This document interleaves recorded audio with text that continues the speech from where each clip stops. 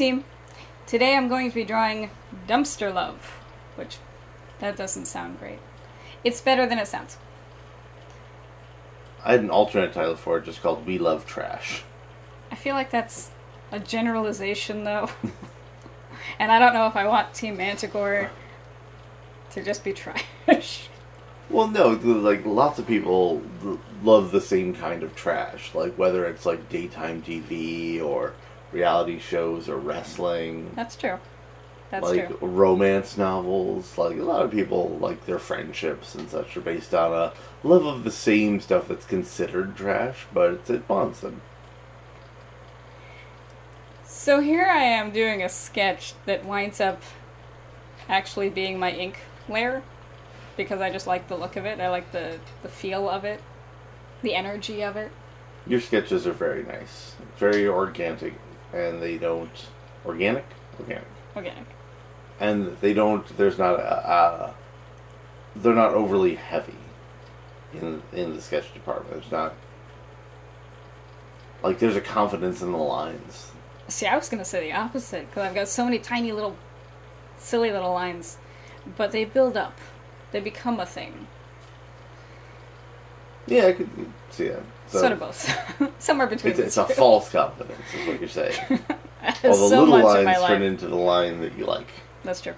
And you can see that I kind of carve. Once I decide this is, in fact, the layer I'm going to use as my drawing rather than a sketch to draw over, which I would have done in a different color generally anyway, so on some level I must have known. You see me kind of carve rather than draw. I use the eraser as just like, as though it's stone and I need to carve it away. But it works for the style that I wound up going for. After the fact. You looked at that block of sketchy marble and said, "You will be a dumpster. There's a dumpster inside you." And it said, "Oh, thanks, I guess." Is that a compliment? Full of garbage you are. Yeah. Oh, here's where I realized that it has ridges. And I have to figure out how to do the ridges. Ah. So I did have, this is all in the past, a reference. You know, you gotta use references. I don't know off the top of my head what a dumpster looks like. I don't live in a city. And even when I did, I didn't really look at the dumpsters. I didn't commit them to memory. So I have a stock image that I'm using for the dumpster. This still doesn't really look exactly like the reference image, but that's how that goes. I figured if I go from one side and the other at the same time, I can meet in the middle, but I realize if I screwed that up, you get like a really skinny one or a really thick one, so I'm trying to measure there. And the reason why this had to be pre-recorded is, A, it took me about 40 minutes, and this doesn't need to be that long, and B, I cannot talk and draw at the same time. I just can't. So this, you're seeing it as I did it, just fast. I don't think you're alone in the just playing the sped up version though. So yeah. I haven't seen our channel that does like live unless it's a stream thing, so. And they're usually like talking smack about other people when they're doing it. Like it's a drama thing. Let me tell you why I don't like Susan, and I'm just like, I just want to see how you drew the orc. You know? Please just show me your secrets. My secret is that I flail around a lot. I also use the smudge tool, which I know is like a thing people tell you not to do, but they don't specify how not to do it. I love the smudge tool. I also love the smudge tool.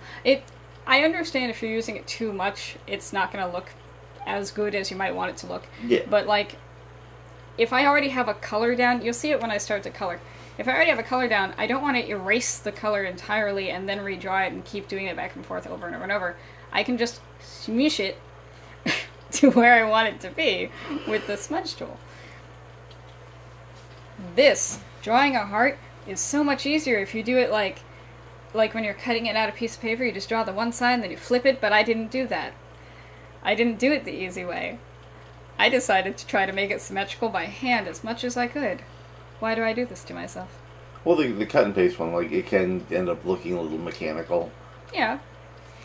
I thought about putting the Team Manticore logo there, but You know, like it's the Team Manticore dumpster, like we have a restaurant or something. Oh look, now it's straighter.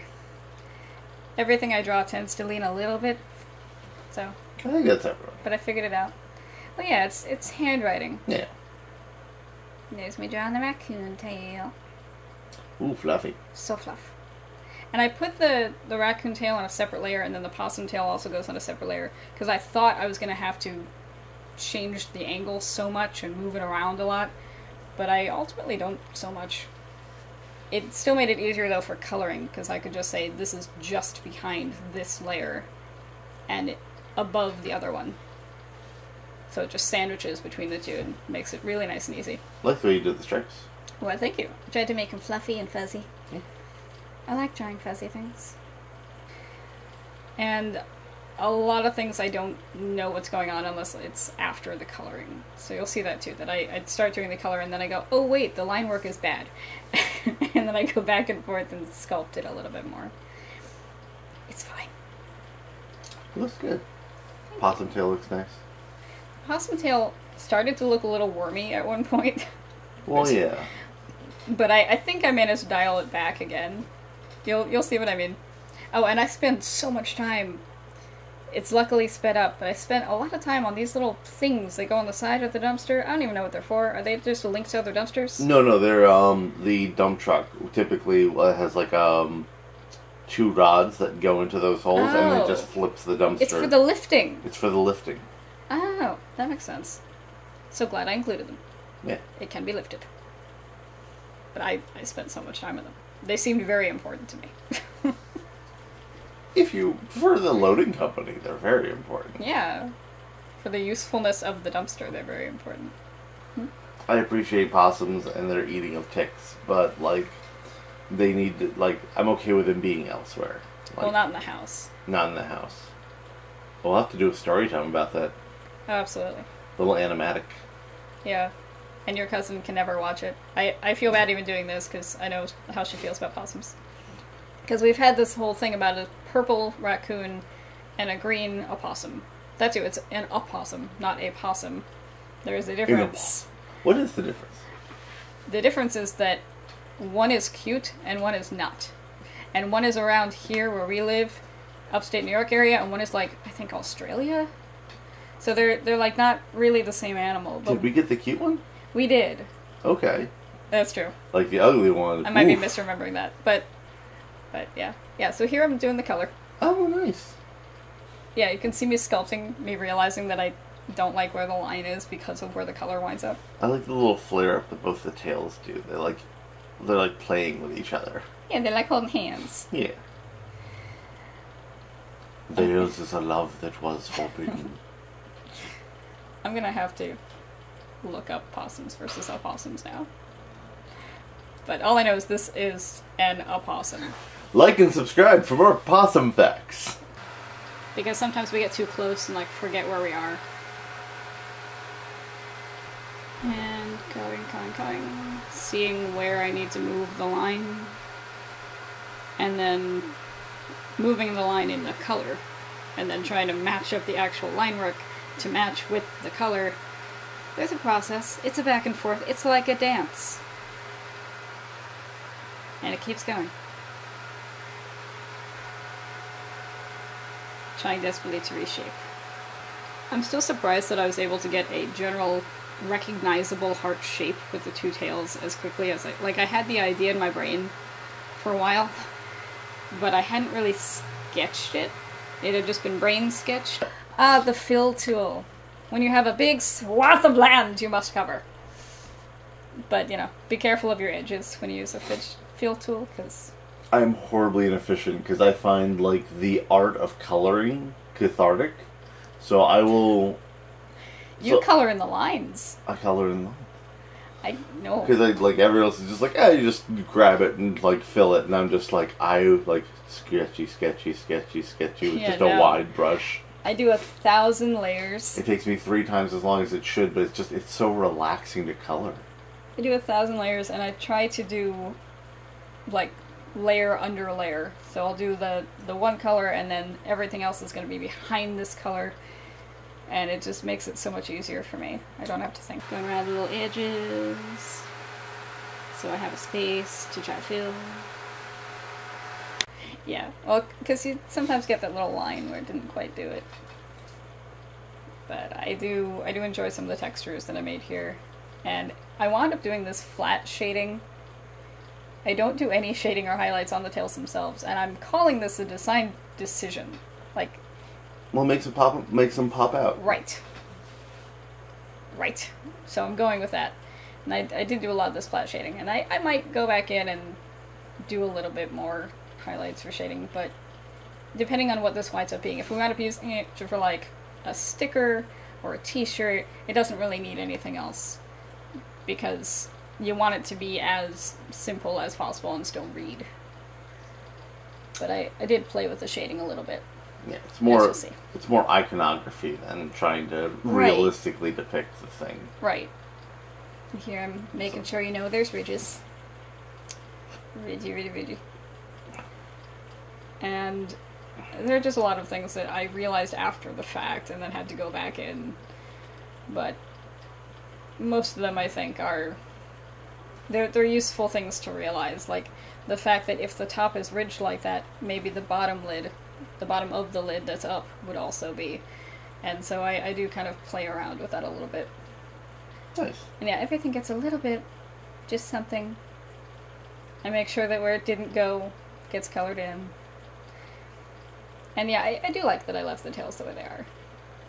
I came so late to the game with digital, but I learned watercolor, and I learned acrylic and oil paints, and I used micron pen on all my comics. I also used a clipping mask, but I didn't use it until like just before this part. I'm bad at Photoshop. What is a clipping mask?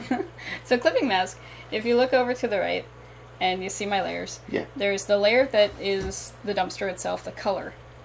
And then above it, I made a new layer and I said add clipping mask, and it made it so I can only put color down where there's color right below it. So now I can just scribble all over that thing and it's not going to go outside the lines. Oh, okay. That I should learn to use that. That would be very helpful. It's amazing. I learned it from Drawfee. You get to see me use the smudge tool over here. Because again, I want to just put it where it wants to be. Just decide this is fine. Move it over a little bit rather than undoing and redoing and undoing and redoing. I think the way I use the smudge tool most commonly is on the shine layer. Like, you'll have straight color, and then you have shade, and then you have shine. On the shine layer, I find it looks a lot better if I just take the smudge tool and just smear it. Yeah, smear it a little bit so around the edges, and have it like bank around curves properly and stuff like that. I could have gone back in and tried to do some line work with the lid that's facing back there, but this works better, I think. It pushes it back a little bit more and allows the two tails to really take the foreground. So I'm pleased with myself that I managed to actually go, here's how they fit in this dumpster. Also, in retrospect, that possum especially is enormous. It's the dumpster of love. Ta-da! If you have any questions, please leave them in the comments below.